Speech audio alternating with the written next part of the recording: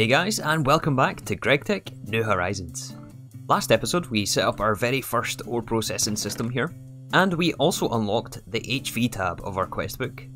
However, as you may notice here, we have a bit of a storage problem, so I decided to do something about that before we do anything else progression wise. Before that though, I went and grabbed the miner that we set up last episode on the oil sands ore, which we are now using for diesel production. I refilled the blast furnaces to keep producing steel, and I began to expand the base.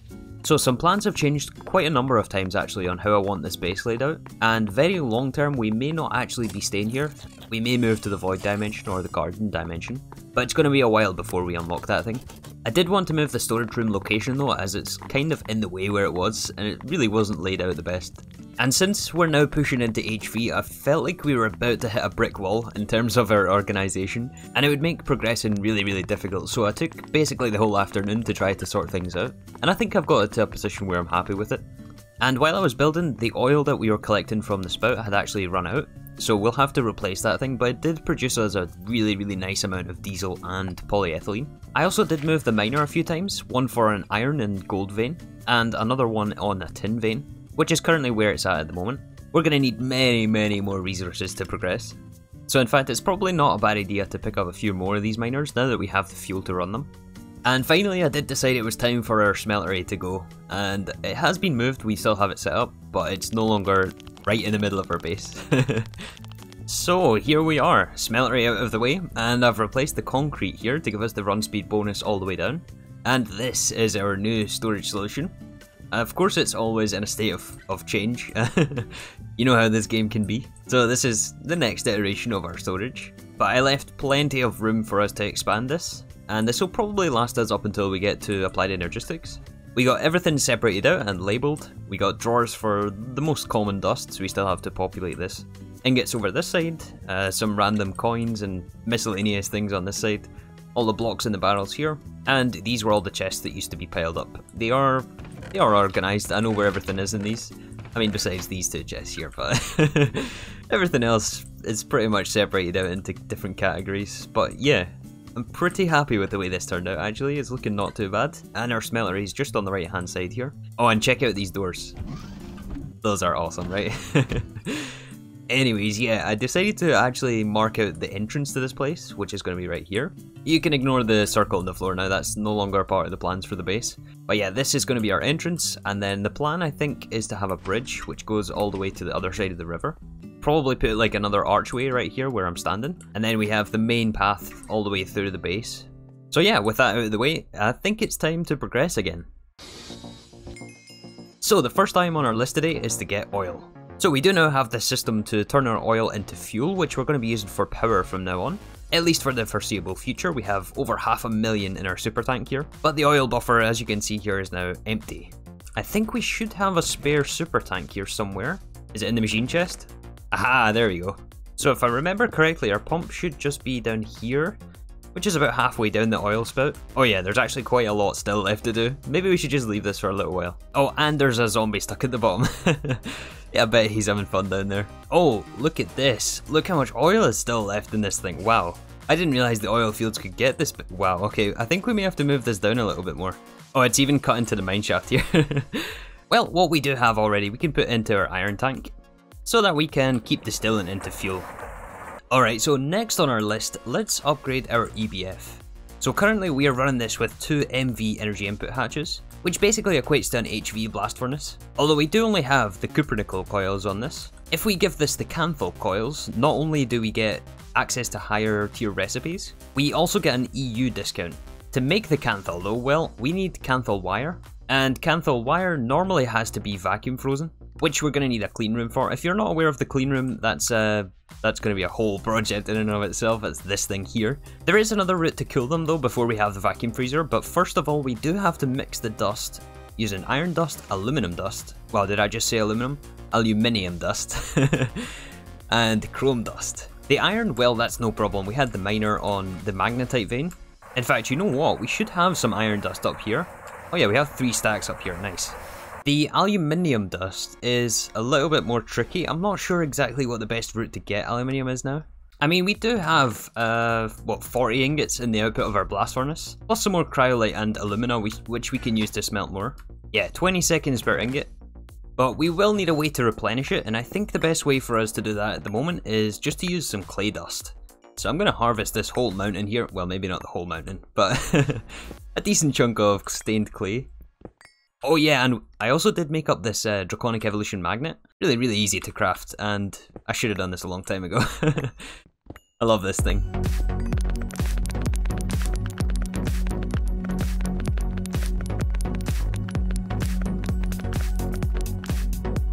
Okay, we picked up about half the mountain. Let's get all this thing processed. Oh, and look at what we've done here. This is really bad. Look at all the grass colour because of pollution. Yeah, this area is looking super healthy, don't you think? Anyways, we're going to put all of this clay through our grinders here. That is going to give us clay dust, which we're going to electrolyse here. It will also give us water, so we avoid the excess in the trash can.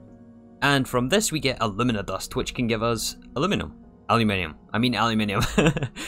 And yeah, we do also need cryolite for this. And I think what we had in the blast furnace there is all we have. And maybe our miner is finished on this tin vein. I think it's under here. Oh, hello. Look at that guy, sneaky little guy under there. I don't think so. I think we use the crossbow here. Easy does it. There we go. Yeah, this guy is finished with the tin vein, which doesn't look like it's given us much tin actually. It's mostly garnet sand. You know, the purpose of redoing the storage system is to make it easy to find stuff. I don't know where anything goes anymore. It's gonna take a few days, I think, for me to get used to this, but it should work out in the long run, right? Well, anyway, yeah, you may recall a few episodes ago that we found this brand new cryolite vein 400 blocks this way in the Twilight Forest. Oh, wait a second. Aluminium gravel. Let's not pass this up. So yeah, the miner we put down on top of the cryolite vein. Give this some fuel as usual, and the chest for output. And a torch. Let's not come back to creepers this time. So that cryolite was basically just insurance for later on, so that we have enough aluminium. Let's get back to this Kanthal. So if the maths is correct here, we need a total of 2 stacks of ingots. This is a 2x Kanthal wire, which equates to 1 ingot each, and we need 16 coil blocks for the blast furnace. So we have our iron, we have our aluminium cooking, we just need to get a little bit more chrome. And the chrome dust we can get from electrolyzing ruby. This is all the ruby we have to our name right now, but to get any more ruby we need to centrifuge redstone, right? Yes, 10 pieces of redstone gives us 1 ruby, but this is all the redstone we have to our name. So we found this redstone vein in the nether. This is a fresh redstone vein here. Probably easier with the miner, and we should probably build a second one, but we're out of circuits, and mining with this magnet is super satisfying. Look at this. I'm gonna see what we can pick up ruby wise here though.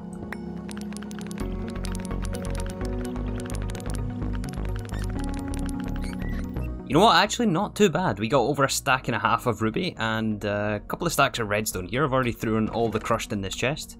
Man, look at all the ores we've gotten just in the last like 5 minutes. All the stone dust though has to go. Yeah, that's going to clog up the system here. So even though this is faster than what we had, it's still going to take some time for it to get through all of this stuff. So I'm going to get all this processed and get our Kanthal dust. Although as I mentioned, we do need to freeze the ingots once they come out of the blast furnace with the chemical bath. And more MV machines means more circuits. So I think we've got some LVs to work with. 1 MV. 12 HVs and 36 LVs. Let's fix that actually.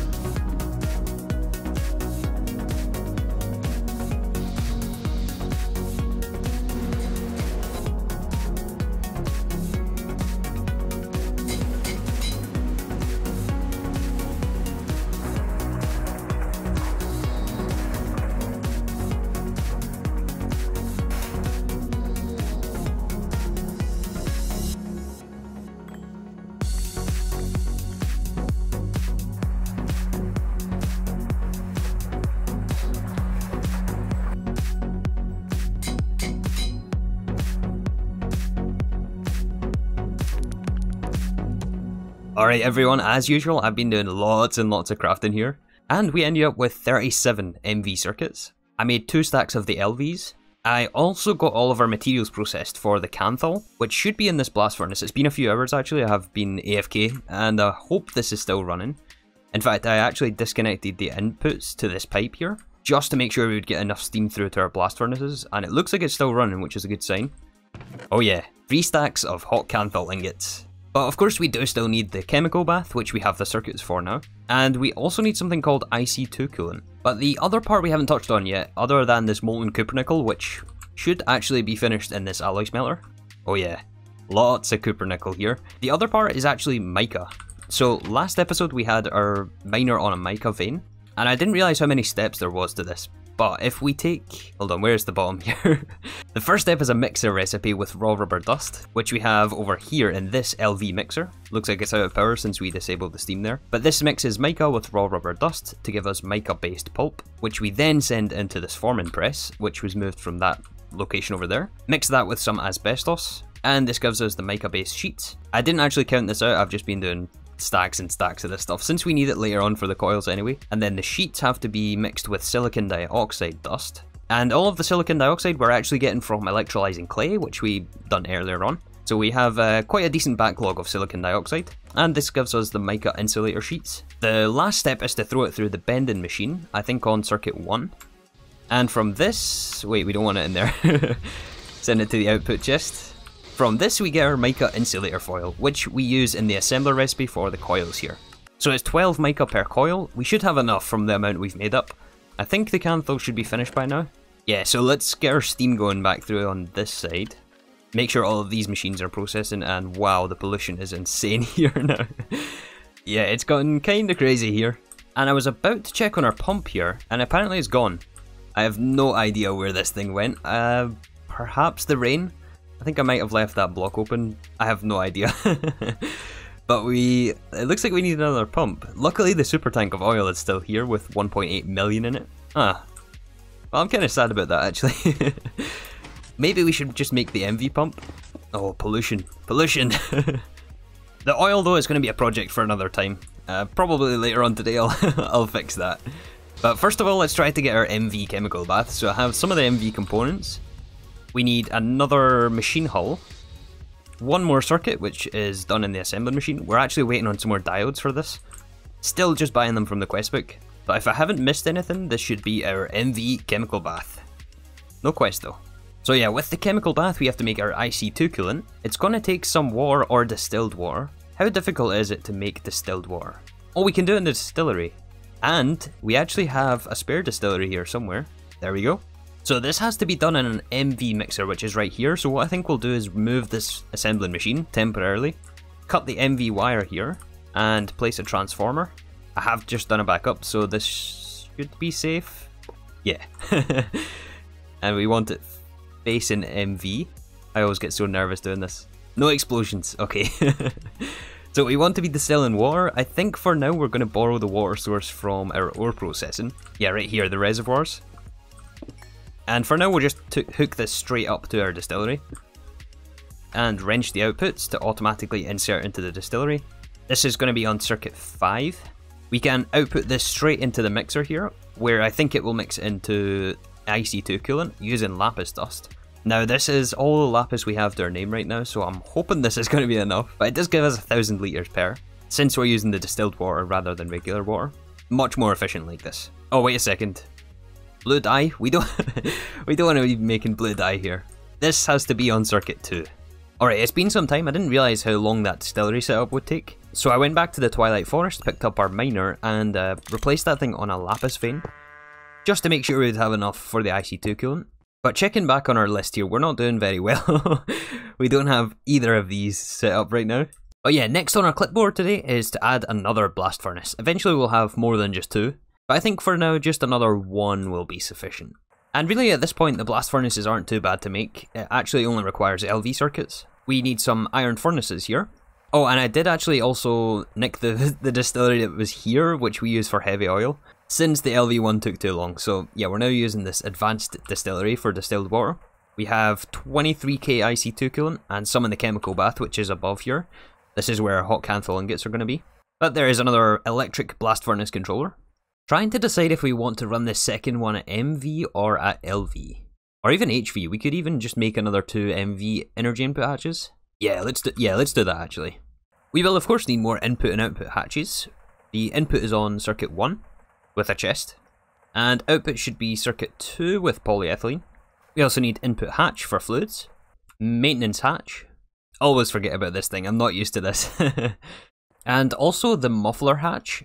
So I didn't actually realise there was multiple tiers of muffler hatch, I just thought it was the one block. But as you can see here, the LV one, which we have currently on our blast furnace, reduces pollution to 100%, which I guess doesn't reduce pollution? I don't know. But the MV one here, which we can craft, reduces it to 87% of the pollution output. So we'll swap out the one we already have and add this to our new one. And last part we need for this is the energy hatches. This is some very tedious crafting again, but we should have all the components for this.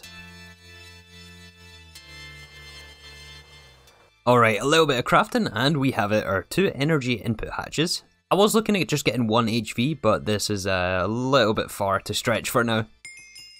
Oh, and we got our quest for that. Last part we need for the blast furnace is some more invar casings, or heat-proof casings. So let's see if we can start to cool off these hot Kanthal ingots. We are going to use a dolly for this, since if we pick them up, we get burned. I think even with our oven gloves on. Let's try this out. Hopefully we don't die from this.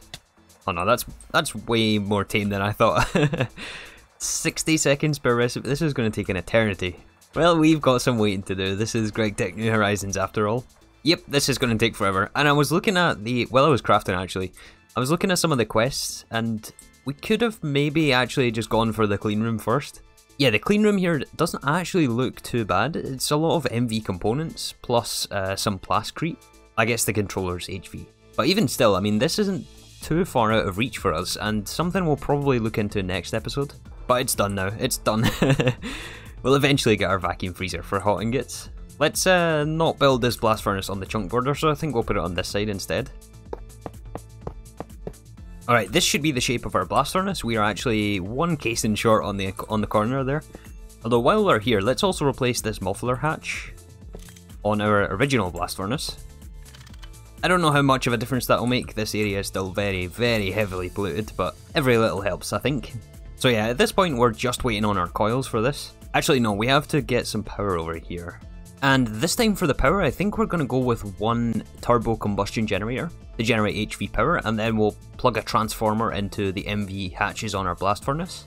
But if we're going to be crafting HV machines, we may as well work through some of these quests here in HV, and start to batch up all of the robot arms, the pistons, the motors. I don't know if there's actually a quest for the motors in this one. Oh, it's all into one quest here. Although before we go crafting a bunch of HV components, look at all these quest rewards we have unclaimed. This is going to give us a lot of MV loot bags. Which I think again we'll trade for HV. That was totally worth it. Oh, the torches. This pack hates me. This is becoming a theme here. Blue alloy cable. Ah, that could be worse, and we're left with a spare MV. A brewing stand! Oh, we got the brewing stand. This is awesome. We can make an advanced brewery with this. Or maybe, probably even HV brewery. Oh, that is sweet. I ain't mad anymore. Okay, that's awesome. Okay, let's get back to crafting our HV stuff. And this time, instead of aluminium, it's stainless steel. Instead of double cupronickel wire, it's 4 times electrum wire. That is a lot of gold and silver to be using. Oh, and silver cables. Wow, this is getting expensive really quickly. We should have a lot of silver though, to be fair. Yeah, look at all that silver we just got from our miner. And our gold supply, we're at 300 gold. Oh, but yeah, we did also make up some electrum earlier on. So we have probably enough for today at least. Our poor little LV wire mill has to do 4 times the work now. We have so many wires to produce now.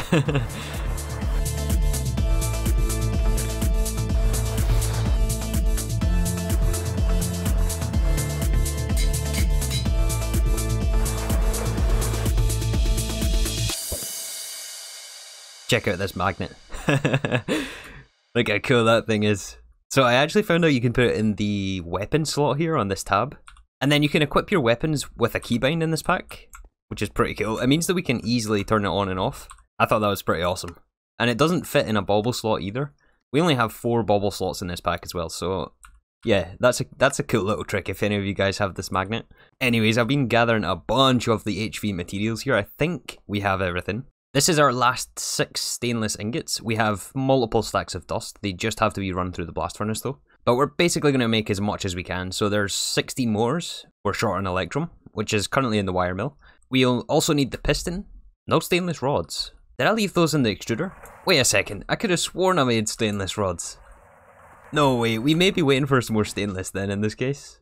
Well, I guess in that case we're going to take a few stacks of well, just one stack. Our blast furnace setup isn't optimal right now. And we'll also need some oxygen for this. We have plenty of oxygen here in our super tank. Yeah, let's get this blast furnace running some more stainless for us. And currently we're at 72 Kanthal, so we're almost there. That gives you an idea how long I've been at this though.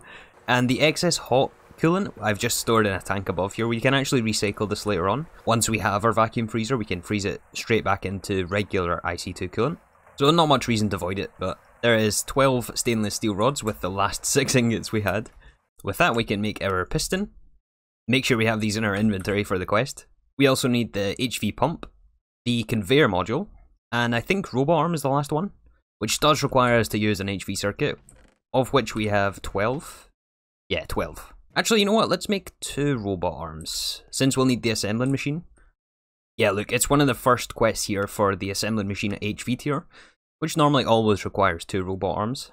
2 HV robot arms lock the recipe, and this should be our quest. You're gonna hate this. Nope. Not yet. Oh, interesting. Look at this. We have actually unlocked the moon. I mean, don't get me wrong, we're nowhere near this yet, but it's interesting that we've unlocked the quest for it so far. I'm looking forward to advanced rocketry actually. I really enjoyed it in Divine Journey. But back to the task at hand. So we're currently waiting on one more piece of stainless so that we can bend these into plates to make up our final electric piston, which should allow us to craft this turbo combustion generator and power our blast furnace. Actually, we should check, is there a quest for this? So at this point we're still waiting on around 20 Kanthal, but I have just been busy collecting the materials up to replace our pump here, and we're going to do this at MV this time. It gives us a 41 by 41 area, unlike the LV one, which I think was only 21 by 21. And since it's now MV, we'll need an MV combustion generator to power this. Oh, we need a circuit. And make sure to plug up this hole this time. I wonder if this pump will just continue where the LV one left off. I kinda doubt it though, since it was probably tied to the machine block itself, these mining pipes. We may have to manually replace those. Okay, MV, MV, and we forgot the fuel. Although the quest reward for the combustion generator does give us cetane boosted diesel. It also gives us regular, yeah, let's burn the regular one, we'll save the cetane. Okay, do you work? I think I'm gonna have to replace this mining pipe, to be honest. Oh, it's actually working just by giving it some more mining pipe. That's nice, that is awesome. So I was just doing a final double check of this Kanthal recipe, just to make sure we didn't miss anything, and it turns out we actually have missed something very important here. So we need the molten copper nickel, we have the ingots, but we need to actually fluid extract them, which is an MV recipe. And currently we're only working with the LV fluid extractor. I knew this recipe would take a pump. Oh, these pumps. I did just recently top up this work table for all the MV components, so maybe actually we have it here. We just need the wrench. Oh, we have it, nice. And the piston? 2 glass, 2 circuit, 2 copper wire, and a machine hull, easy. Which is going to sit probably on the end of this MV wall. I don't imagine we'll have too many more MV machines, at least not located here. And we'll replace our assembling machine and the fluid extractor. I may actually end up shuffling a few of these machines around just to get them in a more optimal position. Like probably this chemical bath, when it's finished with the Kanthal, will be moved on the corner here probably. Actually, speaking of Kanthal, how are we doing here? Stacking 49, okay, we're close, we're close. In the meantime though, let's set up the power system for our blast furnace. So we'll need our medium voltage transformer here, although this does block the maintenance hatch. I wonder if we can put this on top, that would be really good. Like here? Let's try it here, we may have to move that block. The turbo combustion is going to insert into the transformer here. And I think we are safe just to do this with 2x wire. This may need to be 4x wire, hold on. Yeah, after thinking about it some more, we do actually need the 4x here. Since this outputs 4 amps of MV power, and the MV hatch will happily accept or draw that much power from the transformer. Actually, that's a lie. This only accepts up to 2 amps, so maybe we can get away with 2x cable. But we're going to play it safe and do 4. I'm not actually sure. I just want to avoid an explosion. But this should work. This should provide it enough energy for this blast furnace. So long as we power this combustion generator. And for this we're going to be using our fuel system. Although we are still yet to run the fuel line over here, I'm still not sure what the best way to do that is. Or even if the blast furnaces will live in this room. Although given that this is very heavily polluted, we probably want to keep the blast furnaces over this side of the base. Let me know if you have any suggestions on that actually, but I think for now we'll just be filling this manually with fuel. Alright, 7 more Kanthal to go. Let's start making all of this into wires. Just double check the quest doesn't require us to hold wires or something silly like that. But it's just the Kanthal coil blocks. So we're going to wire melt all of these things. And we can start melting the copper nickel coils in the fluid extractor. We got all of our mica, should be in the output of this bending machine. Yeah, look at all that thing. It's only 1 ingot per, so actually we only need 16 ingots of this. Alright guys, it is time. The Kanthal wire is slowly trickling in. We need circuit 3, mica foils, Kanthal wire, and we're making our coils. Alright, 1 of 16, here we go. And our quest. Nice. Alright, let's get these things installed.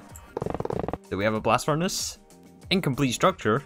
I bet it's this maintenance hatch right here. I guess we can put it on the bottom side here. Now do you form? Yeah, there we go. We got a blast furnace. We need to perform some maintenance on this though. Oh, I was just grabbing the tools. Look at this. I didn't know you could do this with the solder and iron. I'm not actually sure what this is used for in world, but I think all we have to do is click this with our fine wire here. Well, we got an achievement for that, so I guess that worked. Yeah, nice. Alright, let's try out with some of the cryolite we got from our miner in the Twilight Forest, as we're kind of running out of aluminium again. Should be processed here. Oh yeah, look at all that. Stacks on stacks. Give this thing some oxygen, although these are backwards. Yeah, I kind of want this the other way around. Input bus goes in the front, input hatch on the side here. Give this some oxygen, alumina dust, cryolite dust. Quick backup before we power this on, just in case I rewired this wrong. Alright, fuel the combustion generator, and hit it with a hammer. 10 seconds for aluminium. Look at that, that's glorious. That is awesome. And this way we're no longer relying on steam. I'll probably end up adding some batteries into this and then switching this over to a similar system. And then of course wiring in our fuel here. But now at this point we can tick off all 3 items on our list for today. Mission accomplished. And with that, I think it's a good point to wrap up the episode. Thank you for your patience on this one. I'm really liking where this is going now. I think we're in a comfortable position to start moving forward. I think the clean room is going to be next up for us. This is going to allow us to create the next tier of circuits. No doubt we'll hit some snags along the way though. But yeah, that is going to do us for today. Thank you again for watching, and I'll see you all soon for some more Gregtech New Horizons.